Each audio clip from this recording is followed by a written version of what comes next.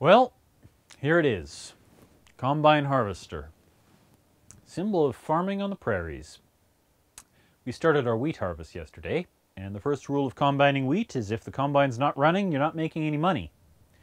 So, why are these two combines stopped? Well, the answer is because it rained today, and you can't combine wheat in the rain. But to give you an example of how important it is that these keep moving, they don't even stop to unload. They just radio the grain truck pulls up alongside, the auger comes out, dumps the contents of its storage into the grain truck, while they're both moving down the field. It's quite a sight to behold.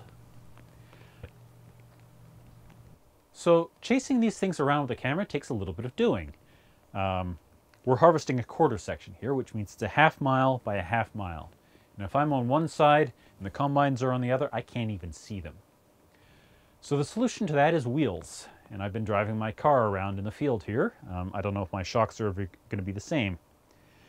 And I've got a city car, so it's not really designed to be driving around in these fields. Really, I should have a pickup, but I don't have a pickup. I have my Mazda hatchback, and it's doing okay.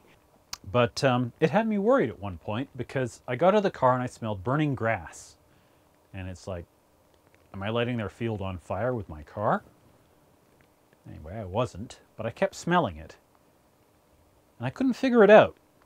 And I even smelled it after I got home. And I was like, okay, well, I got to take a look here. And this is what my brakes look like after I got off the field.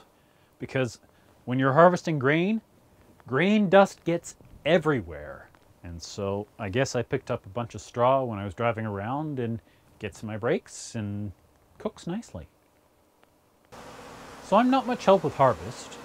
I can't run a combine, and pretty much everything involves heavy machinery.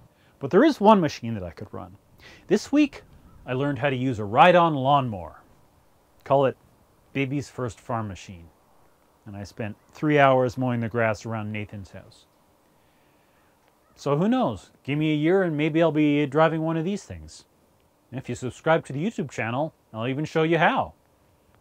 Or, you know, maybe I'll just make a documentary about them. You can check out the documentary at thehandsthatfeedus.ca, or you can follow me on Facebook and Instagram. And I'll see you next week with more harvest.